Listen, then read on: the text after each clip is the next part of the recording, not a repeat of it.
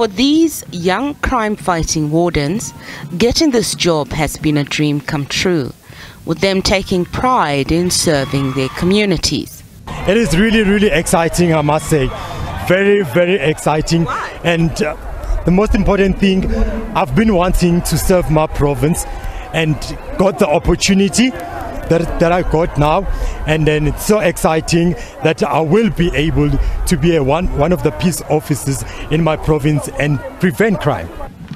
Recent statistics show that in Gauteng alone, the unemployment rate rose to 63.9% for those between the ages of 15 and 24 and 42.1% for the 25 to 34 age group.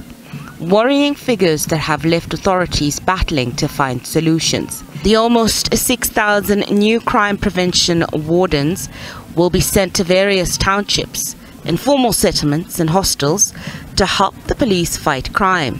5 months ago, these young people were unemployed. 6 months later, these young people are employed by Gauteng permanently. Not for 3 months, not for 6 months, but forever. The Premier acknowledged the teething problems the program has had. Some of you on day one, you might not have your own boots. Some of you on day one might not have your own belt. Some of you on day one might not have your own beret. Some of you on day one might not have your own car.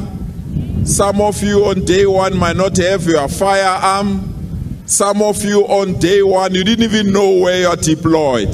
He's been criticized for recruiting and training ill-equipped and inexperienced youth to fight crime in the province at the cost of millions of rands. Those who thought we were joking, those who thought this will never happen, they've now changed their tune and say these peace wardens are the waste of money. They are not going to do anything. We want to respond to them and say this decision to establish 6,000 peace wardens, it's not a waste of money. Gauteng Community Safety HOD says the logistics of putting the peace force together has been a mammoth task. At approximately 450 million at the moment, because we had our first cohort of at least 3,000 or 4,000 odd. We have a cohort of 1,500 at the moment, and so we had then in phases. So in terms of the tools of trade, from the uniform, from the taser guns to the pepper sprays, to the handcuffs, to the boots, all of those, may not seem that much if you look at per unit cost, but if you bring it down to times 6,000.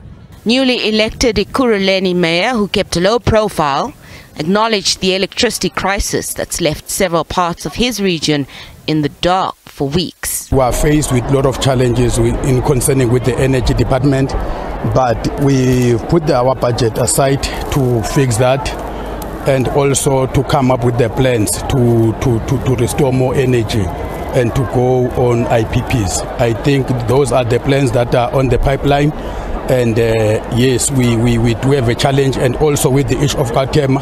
Having access to functioning lights, stable electricity supply for the CCTV cameras will go a long way to helping police and the peace wardens effectively fight crime in vulnerable communities across the province. Gauteng Premier, SABC News.